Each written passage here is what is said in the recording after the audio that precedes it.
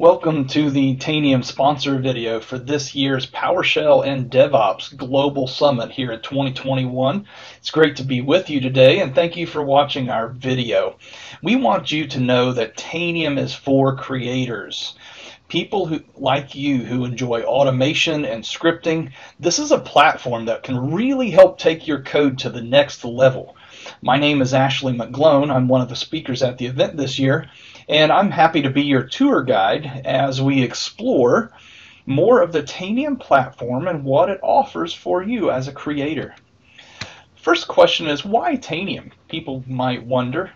Well, number one, for me personally, I worked for Microsoft for a number of years teaching PowerShell and traveling around helping customers automate, and I really enjoyed that. What attracted me to Tanium, however, was I saw something that I couldn't do with out-of-the-box PowerShell.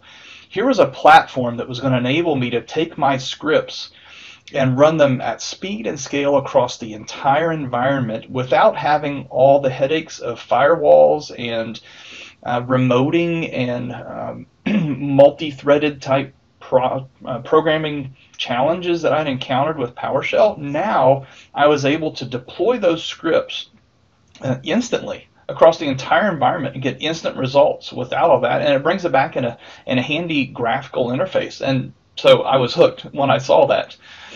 So Tanium is all about visibility and control. It gives you real-time access to see your machines, whether they're working from home, on the VPN, in the office, if they're just around the corner down the street, or if they're across the globe. We give you not only the ability to see those machines, but to then take control of them as well. That's the benefit of the Tanium platform. So we also talk a lot about speed, scale, and simplicity. We do this very quickly. Within a few seconds, you can have results back from your script from literally hundreds of thousands of endpoints. So that's the scale as well. And it's so easy. Literally, you can copy and paste your code into a text box and a form. You can deploy that code then to thousands of machines instantly. You can even scope that by computer groups that you want to target specifically, by dynamic criteria. It's just a beautiful platform for automators. On top of that platform then, now that we've got that visibility and control, we have modules for everything from software deployment and patching to security to asset inventory that can even feed into Splunk or ServiceNow. Lots of integrations. It's a fantastic platform for automators with a lot of module or workflow use case type scenarios built on top of it. And the Tanium platform is available in a number of hosting options. We can host it for you in the cloud with what we call Tanium as a Service, or TaaS. You can have physical appliances in your data center or virtual appliances, OVAs, or you can even host it on Windows servers directly. So it's very flexible for how you host the solution, and it also offers cross-platform endpoint support. So for the endpoints that you're managing in the environment, being at a PowerShell event, most of you are probably Windows shops, but I'm going to guess you've probably got plenty of Linux and Mac around as well. So we support Windows, Mac, and Linux, also Solaris and AIX, even some older flavors. So we're a cross-platform endpoint management solution where you can use your own automating scripts at speed and scale. And those scripts can be PowerShell, VBScript, Batch, Bash, Python, you name it. So let's take a look at Tanium. What I want to do now is give you an overview demo of what does the Tanium environment look like and what's it going to look like when you begin to automate with your own code. Okay, let's start off with a brief tour of the Tanium interface. This is the latest version of Tanium Server 7.4.4. And here you'll notice we've got a question bar. It's kind of like a Google search engine for your enterprise. So here it tells me how many machines I've got in this is my home lab, so just a few machines here. But let's take a look here. If I go in and I ask a question like, give me a computer name, I even misspelled that, and IP address and operating system, and let's go ahead and throw in there Windows OS release ID. This is what we call our natural language parser. And notice it even caught my misspelling there. I click on it, and here in my home lab, it's going to pull up an inventory of my environment. Now, as it's pulling this up, notice how quickly the results come back. And you know what? Even when there's hundreds of thousands of endpoints, it still comes back very fast, just like this. So what you'll notice here in my home lab is I've got a number of operating systems of Linux, Mac, and Windows.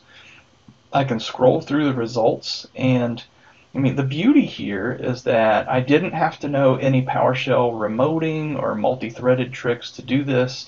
This all comes back because there's a local agent, full fidelity, on each one of these endpoints. And we can see the results here, and we can filter them by text in the results.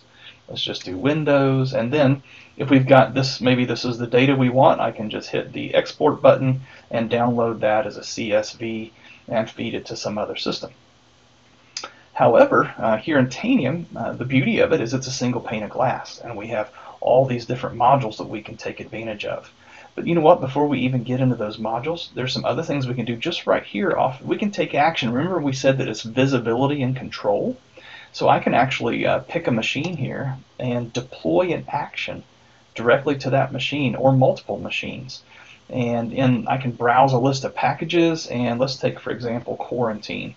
So let's say a machine is infected on the network and I want to apply a quarantine. I can do that with Linux, Mac, Windows, and then I can push out a package there that would quarantine that box and keep it from harming itself or others on the network, for example. So there's visibility, there's also control. So beyond that, then we have, once we've got this fast, real-time visibility control platform, we've got all these workflows we build on top of it. What we just looked at is called Interact. There's asset inventory, so you can get an offline asset inventory that's up to date and then pump that into ServiceNow or Splunk, wherever you want to keep your data. Let's take a look at these modules here. Notice we have the deploy module. The deploy module allows us to deploy software very quickly. And again, it doesn't matter if somebody's working from home remotely or if they're in the office on VPN. But one of the things I want you to point out here is the package gallery. And we just so happen to have in the package gallery a PowerShell core package which we can deploy. And you notice when I expand this in my own lab here, it tells me I've got 12 machines that are install eligible. That means this is the Windows flavor of PowerShell core.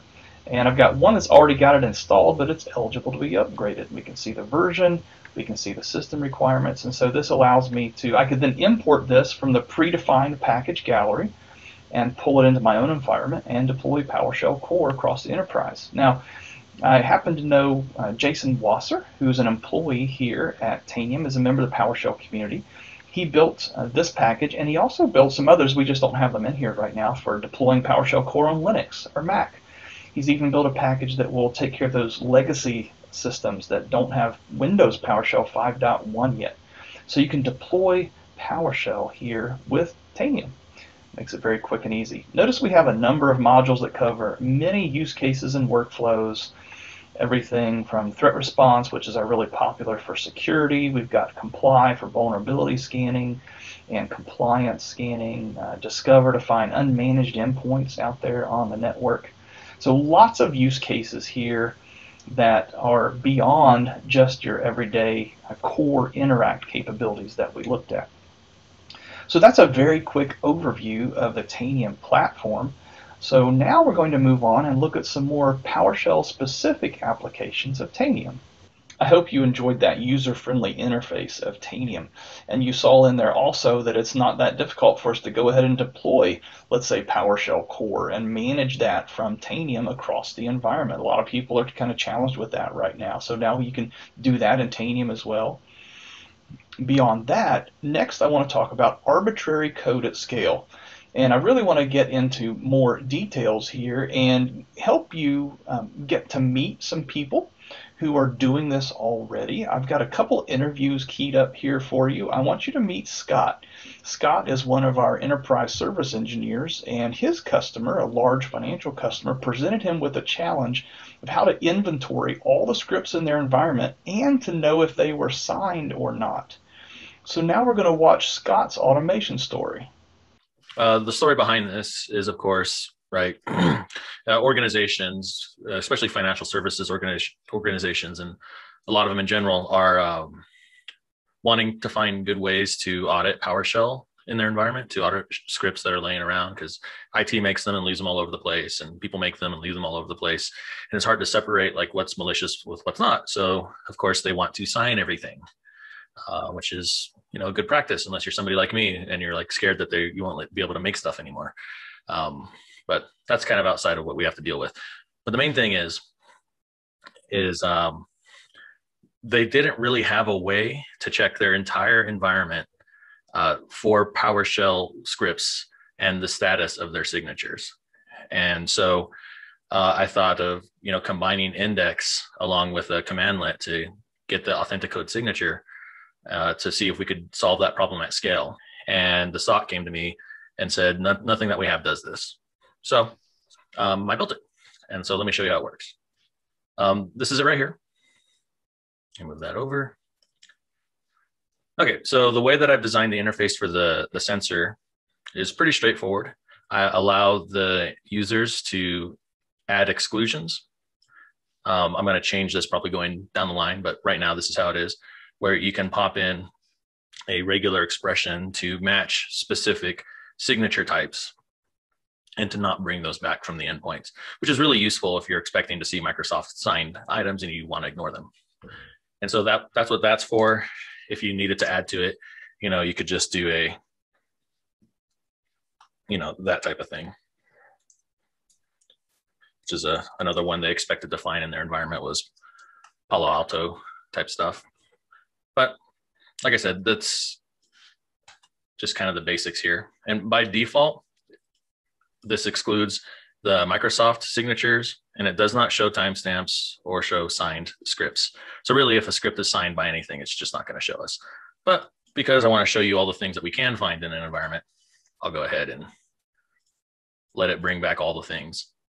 On a particular endpoint, at my customer's environment and in my test environments, I usually find about 50 or so Microsoft signed files. And, I'll pull those back and take a look at them. And when you execute the sensor, it's actually going to each one of these files and doing the get authenticode commandlet and pulling back the information. And it's letting you know, of course, the path, the name, the status of the signature, be it valid or not signed, and then gives you the issuer. And then another thing that my customer was asking me for was to show the file creation date, because as they go and remediate these, they want to see if somebody's creating a new instance of the file someplace. And also that's useful for the last accessed. So I'm pulling all that information back, presenting it to the SOC. They love it as it is right now. They dig it, but yeah, there's some things I want to tighten up on it, especially around the interface and that regular expression. I'm going to add a checkbox there and make it a little more clear what I'm doing. But anyway, this is it in a nutshell. It allows us to do things that weren't typically possible and before, with Tanium, adding an entirely new use case for it. And it's something that apparently, according to my customer, they didn't have a tool that could do. So I was happy to be able to provide that for them. This is the nerdy bit, just doing some guardrails here, that type of thing. I don't know how much weeds we want to get into in this particular recording, but this is. I like the nerdy bit. Can I see the command line to the endpoint index? Sure. So this is query file path, and then everything with PS1s. And then for every result, so it's going to take your query data, and then it's going to go pick apart those file paths. Is there any sense of how long does it take to execute? That was a great question. From what I can tell, it takes about half a second to a full second, generally speaking. So it's not instant, but it is. That's not that bad. That's much better than I thought. Yeah. Yeah. Historically, pulling authenticode stuff out, I mean, I suppose it depends on how you're doing it, but sometimes I've seen that be kind of, like a slow process. And that's why, before I go ahead and do that authenticode, right, I put in a max size. 10 megs is a little egregious, but, it's kind of one of those things too, that you don't want it to go and get a .ps1 that's not really .ps1 and it ends up being giant and slows down everything, right? Or for example, like if it's over the limit, to make sure that I just report that stuff back. So like, for example, here, as I'm like counting up the responses, so say like I ran across a system that had, 20,000 PowerShell files on it. They want to know, instead of just cutting off, they wanted to know that it had, over whatever limit they had set, so they could go back later and investigate those particular machines and say, why does this one have so much PowerShell on it? What is this, a developer's machine? Or, just something. I've got one more interview I want you to see, and this next is an excerpt from the Go Tanium web show that I started several months ago. And this is an interview with Rory here at Tanium, who is maybe employee number 10. He's been here a long time, and he really has a passion for automation, and PowerShell and Python, you name it. He's a polyglot, so to speak. He enjoys multiple languages. And here I'm going to have Rory demonstrate for you some examples of how you can automate your own code inside Tanium. Rory, it wouldn't be a custom content show if we didn't actually have some kind of code on the screen, some kind of demo. Could you show us I know we'll get into in the class a lot more, but could you show us just a really quick sensor demo? Yeah, sure. Let me go ahead and do that. So this is going to be really simplistic, but I think that's okay. I think seeing is believing. So if this is all working correctly, everyone should see Tanium console. It's a test server. So if we go and ask a question, just a sort of sensors 101. So get computer name and IP address. So what we're going to do is we're going to write a sensor that's something like computer name or IP address. These are going to be really, really simplistic. Apparently these have no IP address. There they go. So what you're seeing there is the data sort of being fed in over time. And these are very slow cloud instances, like on the cheap tier, just so everybody's aware.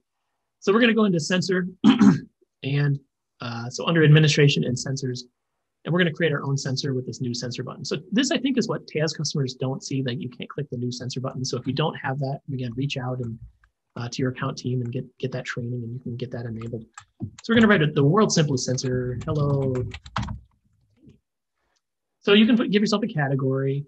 You can change the result type. This is actually interesting. So it allows you to do sorting and filtering. Like, we know what a version string is, so we can do version comparisons. We're not going to do any of that stuff. What we're going to do is we're going to make a PowerShell sensor for Windows, and we're going to do, write host, hello Tanium. And now you can see there's a certain amount of text that you can have for a sensor. You can't make a sensor like absolutely huge. They've got to be really small. But I think this is a really important point. If you needed more space for a sensor, both PowerShell and Python are modular languages. So you can deploy your own PowerShell modules or Python packages down to client disk in a package and then load them up in a sensor. So your sensor could be very, very small. You could just be calling a function into a very complicated and well-built Python or PowerShell package. So don't let this character limit fool you. And then we're going to make a Linux sensor. So we could do bash here, and you just paste in some bash. We're going to do a Python sensor. And we're going to use the Tanium results object. So tanium.results.add, and then we're going to add hello Tanium. Now you can see there's a difference. In PowerShell, it's just regular old PowerShell. Write host is something we all understand. But on Python, we have this other way to get data into the console called tanium.results. It's an object, and it's all documented in the core Python documentation.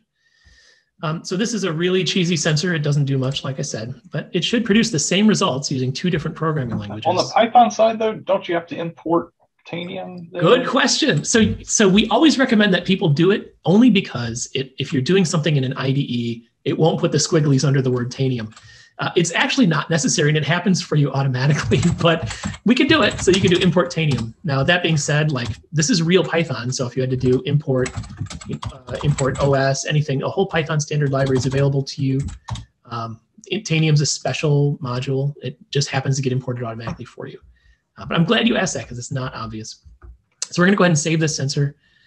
And hopefully, if I did everything correctly, it'll execute. So I'm going to ask get OS platform and hello Tanium. And that's going to get it from all the machines. And we should see data populate here. Again, apologies. This is like the this is the cheap seats, this cloud instance.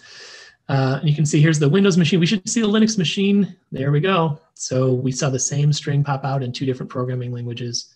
And if we were to go change that sensor code, it would be changed on the next go around. And that's sort of sensors in a nutshell. In an emergency, just a few lines of Python or Bash or PowerShell or whatever. That could be thousands of dollars a minute. So really, really important to be able to know how to write sensors if you can do it. And that's fantastic, because that's the whole value proposition of Tanium. Sometimes we get used to Tanium Core and Interact and say, oh, it's just Interact. The real business is in the modules. But no, this is a real legit business case. I can extend this platform to do anything I need in my environment. And the really cool thing there was I was able to write cross-platform sensors and packages with one item in the, one sensor can hit any one of those OSs. You just drop the code in there. And that's phenomenal. That's absolutely phenomenal as a value prop for the whole platform. The whole goal is if customers are already familiar with sysadmin level programming languages, why make them learn something else? More than just automating code within the Tanium console, you can also integrate with other systems in your environment. Tanium does a fantastic job of this. We have an API that you can use to hook into Tanium. There's even, as part of my session this week at the conference, I did a little bit of a demonstration of how Tanium can surface up key machine information for your own scripts. But here we've got a demo with Alicia, and she's going to show you how the Tanium API works, and using VS Code on her Mac even. It's not even a Windows machine. She's going to show you the TanRest module and a simple example of what you could do. And imagine, as you're watching this video, other types of integrations that would be possible leveraging the Tanium API. There are a number of them that are very popular, including the security orchestration, automation, response, the SOAR platform. If you're familiar with that and your SOC, there are a number of different security tools that do orchestration. So if you get an alert on a machine that's got an issue, a vulnerability, then you can turn around and automate the quarantine of that machine or the remediation of that machine. So take a look at this video now with Alicia as she shows us the Tanium API. I'm Alicia, and I'm an enterprise services engineer here at Tanium. What would you do if someone asked you to create 5 computer groups in Tanium? What about 50 or 500 computer groups? While this can be done in the console, today I'm going to show you how the TanRest API can help you automate these more tedious tasks. For this, you'll need the TanRest zip file, which you can procure from your technical account manager. Please make a note of where you save this file because we'll be using it in our tutorial. Let's get started. So here on the left, we have the old way of doing things. And as you can see, most of this code is spent establishing the web session and parsing out the session key, which we need to use in order to make other API calls. And with the TanRest module, a lot of this code is abstracted away so that you can just focus on doing the work that you need to do. So the first thing I'm going to do is import the TanRest module. And I have the path where I downloaded TanRest onto my machine locally.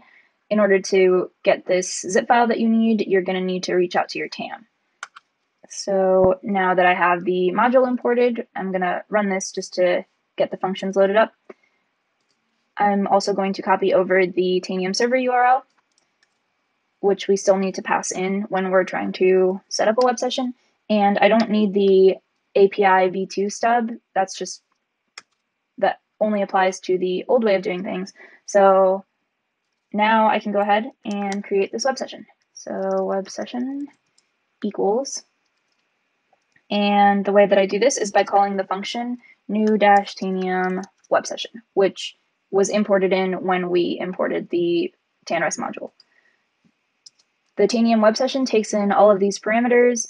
The only one that we really need is server URI, which is our Tanium server URL that we just declared. And I'm also going to pass in the disable certificate validation because I'm in my home lab and I don't have certificates set up yet. So now we have the web session established, and I can go ahead and start creating my management rights group. So in order to do that, I'm going to copy over this data, and the data that I need, I've took that from the API documentation. Each call, if it takes a parameter, is going to have a different format for what it needs. So definitely refer to the documentation for that. So here I have old API test. I'm going to just call it tanrest test group. And now that I've declared my data, the way that I create a new management rights group is by calling another function, new-tanium. And anytime you're creating a new group or asking a new question, it'll be prefaced with new dash. And I know that mine is called new-tanium core management rights group. Again, it shows me the parameters that I need to pass in. So I need to pass in data, which is the JSON that I just declared up here. And obviously I need to pass in my web session, which is the first thing that we established. And with that, I can run this and get back the ID. So, first I need to just pass in my credentials so that this can actually log in to Tanium. And we get back the ID of my new management rights group. Now that we've created a computer group using the Tanium core management rights group function, we can use a PowerShell loop to iterate over any number of computer groups that we need to make. For any additional information, please reach out to your technical account manager or find us at community.tanium.com. Thanks for watching. Not long after I came to Tanium, I wanted to really fill a gap that I had observed in the world of PowerShell automation. And that was around managing the security policies of PowerShell for auditing with transcription and event logs, and even simple things like just enabling or disabling remoting. So I built a toolkit to manage PowerShell policies at scale. Not only that, but to clean up those policies, to clean up after the transcriptions. You don't want that to fill your hard drive. How to automatically increase the event log size for all those PowerShell logs once you start recording to them. A number of other housekeeping things. But then beyond that, once you've got all that logging turned on, how do you find the bad code, the needles in all those thousands of haystacks? I'm going to give you an idea of what you can do with Tanium in the world of PowerShell security in this next demo. So now I would like to show you the toolkit that I built for managing PowerShell security at scale with Tanium. So we're going to start off here by just asking the question, is Windows? So for all the endpoints in my enterprise, I'm just going to target the Windows boxes. We could make this more specific, making sure we had the right PowerShell versions, but I'm just going to target the true machines. So is Windows is true for all the machines in the environment. I'm going to deploy an actions. Remember, Tanium is about visibility and control. Here I'm going to look at the PowerShell policy set right here. So imagine using GPO to do something like this, but instead of doing GPO, which is limited to only domain joined machines, or maybe you have 64,000 Active Directory domains.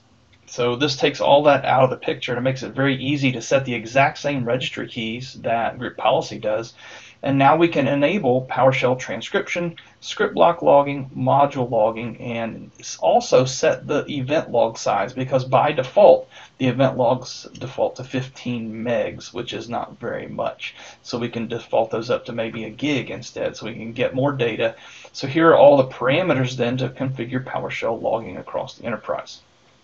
After that, then I might want to harden those logs as I've recommended before. I can harden transcription and I can harden the event logs themselves, the Windows event logs, so that they're hidden and the transcription files are hidden, that whole directory, and then they're hardened where nobody has access to it except admins. And then once you've got transcription running out there in the environment, you probably need to clean it up so you don't want to fill up the hard drive with transcript files. So here you can give it a retention time in days, and you can put all these actions on a recurring schedule. So then, once those actions are running in the environment, we can get some information, such as, let's take a look, actually a little sidebar here, let's go take a look at PowerShell remoting in the environment. So here I can see a list of what OS, is it server or workstation, because remember, remoting is enabled by default on servers. So here I can see server versus workstation, the OS, and is PowerShell remoting enabled. Hey, that's pretty quick. And then I can just click a box and drill down to get a specific list of machines. I can also look at PS session configurations. We talked about remoting and GIA in my conference session this week. Here you can see I've got a Contoso GIA custom endpoint that is non-default defined in the environment. So that's pretty cool visibility for remoting management. Now let's take a look here. Also, if we take a look at the PowerShell policies that are in place. So group policy, you can set the policy in the environment, but the visibility to see what's actually there sometimes is kind of difficult.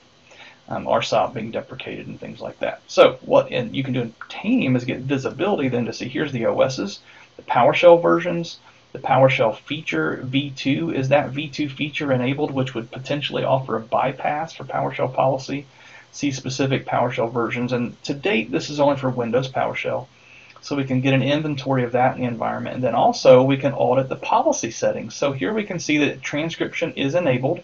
Here's the output directory that's assigned to it. We have invocation logging turned on. It's hidden. It's hardened.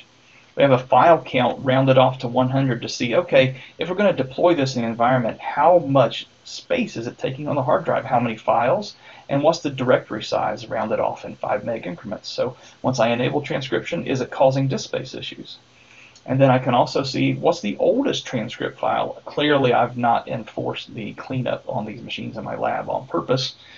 And then we've got script block logging is enabled, module logging is enabled, so we can see at a glance basically a registry inventory and file system inventory of the impact of those policies across the environment. Click a box, drill down on any one of those for more details. But then also we want to look at event log statistics. So down here I've got the Windows PowerShell log, which is where module logging goes, and PowerShell operational, which is where both module logging and script block logging go. I can see the actual size and the max size. There's a little 16 meg discrepancy there. You can ignore that, but see what I've actually configured. Which machines, oh look, this one is still at default size. I need to go increase that log size so it can hold more events. And then I can even inventory execution policy across the environment and see where it's been set or not. So this gives you really some nice administrative surface to look at managing PowerShell policies across the environment. And then finally, the moment of truth is we need to know, okay, we've turned on logging everywhere. Is there anything bad in the environment that I need to be concerned about? So right off the bat, we see that, oh, look, somebody somewhere has run invoke mimikatz. That's not cool. Securlsa, that's actually one of the commands involved with mimikatz, right? Some other helper functions involved with mimikatz. So now if I scroll down, it'll show me which machine it was. It was my Win10 machine in the lab, and it shows me my command history here. It shows me, depending on which sensor I'm looking at, tells me where these commands occurred. This showed up in module logging, and then I look over here. This one didn't show any commands. That's probably script block logging because mimikatz will disable script block logging at first when it's delivered in a certain way, using Empire typically. And so we can see here's invoke ninja copy, port scan, some other maliciously typed commands that were put interactively in the command history from PS readline. We scan that for malicious commands. So that's a quick overview. Now I've got an idea scoping out where malicious PowerShell is running in the enterprise. We also have other features in our threat response module which will help you alert on malicious PowerShell and the environment as well. So that's a quick overview of the PowerShell security content that I built for Tanium. There's also a full YouTube series out on our Tanium channel. There's a playlist for PowerShell security with 52 minutes of in-depth training on how to use this and how to properly administer PowerShell policies at scale with Tanium. I hope you've enjoyed this tour of Tanium today. And when we've sponsored the event in the past, many of you have come up to us at the booth and we've had some great conversations, but some of you were disappointed to learn that we don't service customers less than 5,000 endpoints. Well, I have good news for you. This year we started selling Tanium now to organizations that have a minimum of 1,000 endpoints or more. So if that's you and your company, you've got at least 1,000 endpoints, we'd love to talk to you, and you can do a free trial. And there's a link for that coming up here at the end. I also have a number of resources for you. Some of the interviews that you've watched, we have extended versions of those. We have links to more information about the training that Rory created to help you learn how to create your own custom sensors and packages, and also a link to the Tanium trial. And that link is here at bit.ly Tanium PSH 2021.